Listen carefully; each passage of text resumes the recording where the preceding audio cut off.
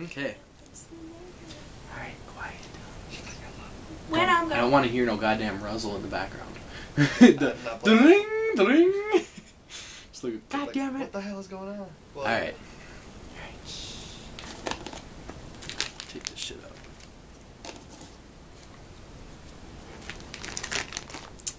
Alright. Hey everyone, this is Nargile13 coming at you with another Shisha review. Today we are reviewing Fantasia Dirty Blonde. So, I'll read what it says on the back here for you. What is Dirty Blonde? Armed with a banana pineapple martini and a little black dress.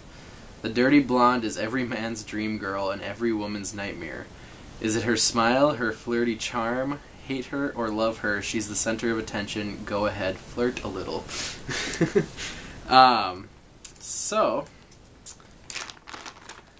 typical Fantasia cut. Not really red and juicy, kind of more brown. It's kind of like a brownish red, but pretty chopped up. Smell on this. You definitely get that kind of banana smell to it, I think. Definitely the pineapple. It also almost kind of has like a citrusy kind of smell to it. It's a very, very strong smell. And we'll see how it is with taste, and I'll show you guys the clouds.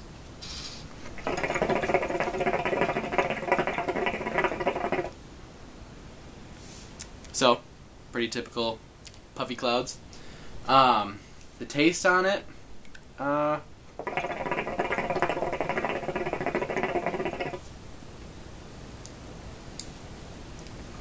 it's pretty similar to the taste. It's nowhere near as strong as the taste.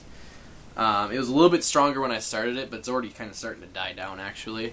And I've been smoking it for probably 20 minutes, so that's kind of a downside on this. I don't know. It's...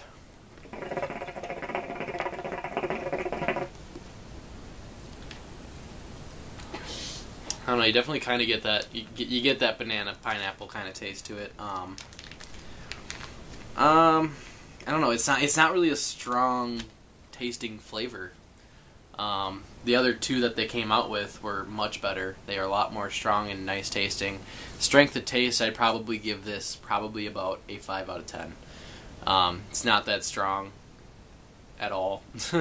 So,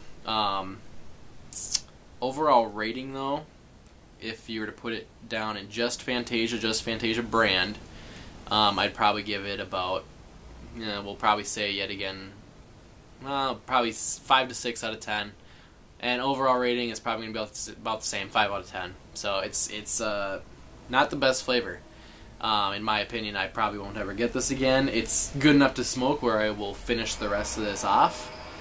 But I mean, I'm probably never going to get it again, honestly. But yeah, so it's a decent flavor. I mean, if you like pineapple and banana, maybe you'll like it, but it's not a very strong taste. So definitely going to give this one a 5 out of 10 right now, because that's how I feel about it. But yeah, other than that, I should be getting out the last new Fantasia flavor, which is Screwdriver. Should get that out soon. Mary Jane should already be up by now, by the time you see this video.